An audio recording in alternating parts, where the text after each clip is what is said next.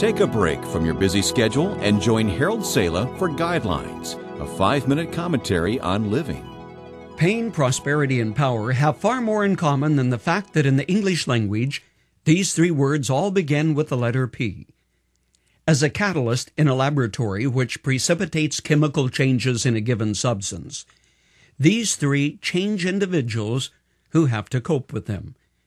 In a real sense, they are like paint or varnish removers of the soul that reveals the true character of a person within.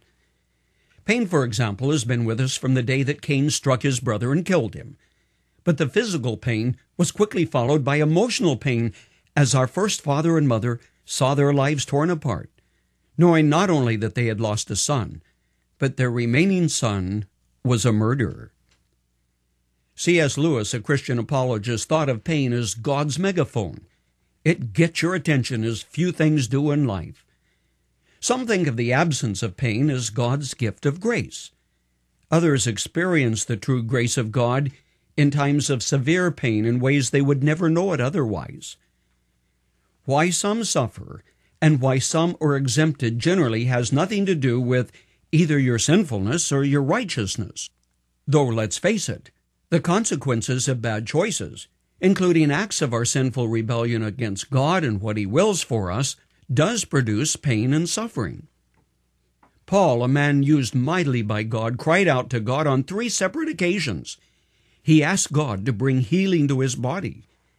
Instead, he found God's grace, learning that in his human weakness there is God's strength. Poverty and prosperity are neither a reward nor a curse, but both have a way of changing people. They reduce us to the stark nakedness of life, or else put within our grasp the potential for tremendous good. Both, however, are catalysts that change you for better or worse. Though your riches increase, said the psalmist, don't set your heart on them. Why? Because money is sinful? No, though some would answer in the affirmative, thinking that you can't be honest and yet successful. But the reality is that wealth is simply a stewardship. It can turn your heart from what is important, forgetting that you brought nothing into the world and you will take nothing out. There is another catalyst in life. It is the power that comes through success or prominence. Strange this one, in that some rise through the ranks unaffected by their importance. Certainly they are busy and bear great responsibility, but they're unaffected by the titles. They still put their pants on one leg at a time and eat just one meal at a time, just as they did long before they were rich, famous, or powerful. Others, though, inflated with their own accomplishments, are actually looking for a vacancy in the Trinity. But lacking that, they've set themselves apart from the rest of the world in a class reserved only for a few.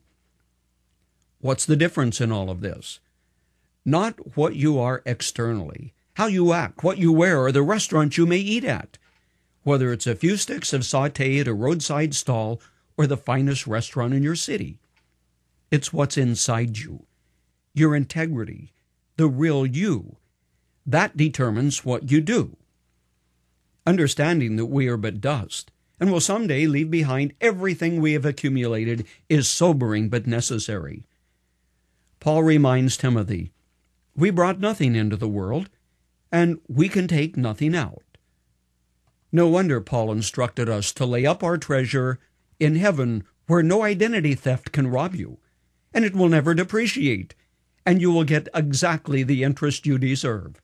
That's the investment that ultimately counts, the one we must live for.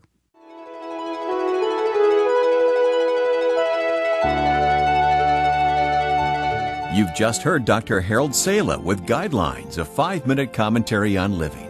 If you would like to listen to the program again, download a copy, subscribe to our e-commentary, or view other resources, visit guidelines.org. We would like to hear from you too. You can email us at info@guidelines.org. That's info@guidelines.org. Thanks for listening, and we invite you to join us again for the next edition of Guidelines.